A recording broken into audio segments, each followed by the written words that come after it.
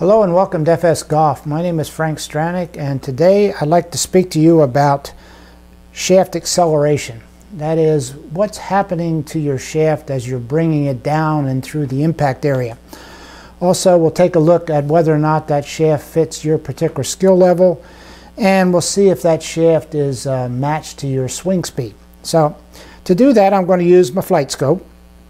Flight scope is a unique device because it's the only one that can provide you with this information, and I believe most, if not all, of the surge fitters are flight scope equipped, so you can talk to any one of them about this and they'll be quite eager to discuss it and show you how your shaft is working for you. Okay, I'm going to show you 4 examples. One example will be a shaft that is best for someone who slices a ball. One is best for someone who fades the ball. One is best for someone who has a pretty straight shot or maybe even a slight draw, and one that is totally inconsistent. Okay, the first one we're going to look at, as you can, and we're going to concentrate on this area right down here in the lower right hand side, this curve right here. That's showing you the rate of acceleration curve, and it's showing you what the shaft is doing at the point of impact or just prior to the point of impact. That's the deflection of the tip end of the shaft. In this particular case, if you're a person who happens to slice the ball, then this is probably a good curve for you. You can see the little fish hook on the bottom down there, and it also gives you a little help in squaring the face. When I say little, I mean a little help in squaring the face. But if you're a slicer, then you might want to think about a shaft that has this particular type of acceleration curve. In addition to that, you might also want to think about a closed face club. So the combination of the two would be the best type of configuration that would help you with your slice. If you're a person, for example, who fades the ball, here's a second curve, and as you can see, the hook is not quite as abrupt as it was on the previous one. So what you're getting here is just a very slight adjustment at the bottom end of the stroke, and it will give you also a little better control of the ball. The straighter the line is, the more control you might tend to have on that ball. But if you have a bit of a fade and you want to get a little bit of help when you're going through your fitting, then this is what you might want to be looking for as far as a shaft is concerned. The next one, this is for the player who pretty much has control of his swing. He is pretty good at putting the ball relatively close to the center of the fairway, or a player who might have a little bit of a draw. As you can see, there's very little movement at all in this shaft. It's fairly constant going down, and it's also indicative of a player who has a smooth swing with good rhythm and tempo.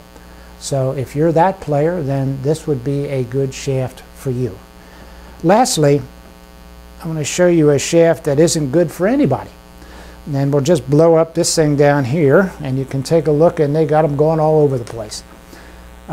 This shaft, you probably, for you, it may work for somebody else, but for you, you probably want to pull this shaft out and put one in there that's going to be more in line with what your particular swing characteristics are. Now remember, we looked at the first one was for a slicer, the second one for someone who faded the ball, the third one for someone who has fairly good control of their swing, a smooth swinger who has a little bit of a draw, and this one is a shaft that simply doesn't work for anybody.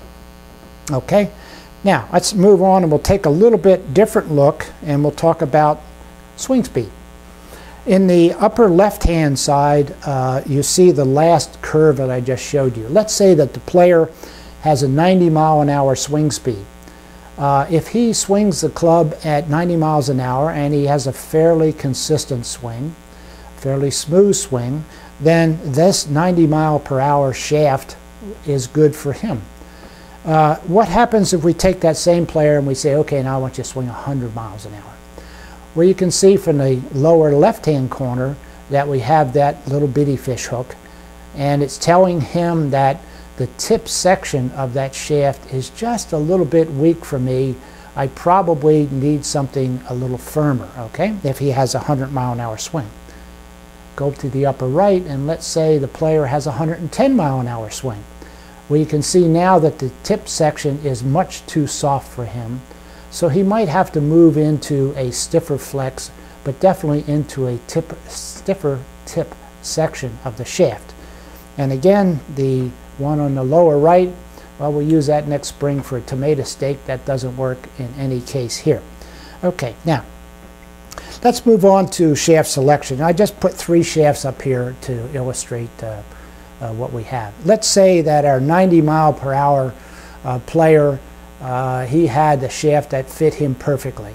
Well, if that particular shaft was the one on the lower right-hand side here, that's great, because that shows he has the proper rate of acceleration and the proper bending properties in that shaft to allow him to continually have constant control of the flight path of that ball. However, what if he was the 100-mile-an-hour player? And again, you can see here we had the slight hook upward on the 100-mile-an-hour player. Then he probably would have to move up to this line up here, which is a little firmer tip section of the shaft. And then the 110-mile-per-hour player, he would have to move off of this and maybe even up to that section up there. There are thousands of shafts out there. I took this off Tom Wishon's shaft profiling program, which all the fitters use. And they'll be able to go into there and find you a shaft that will perform best for you. So when you go to see your fitter and you're doing a club fitting with a driver, take a look at, or an iron as that matter of fact, take a look at these curves, see which curve best fits you, fit yourself into that particular shaft that best fits your swing characteristics, and you'll have a little better control of the ball as it's going down the fairway. If you have any questions on any of these areas that I've just shown you, it's pretty quick. But if you have any questions, you can always send me an email, and I'd be very happy to answer any and all questions that you might have. Okay? Until then, have a good day, enjoy your golf, and we'll see you on the next trip. Bye now.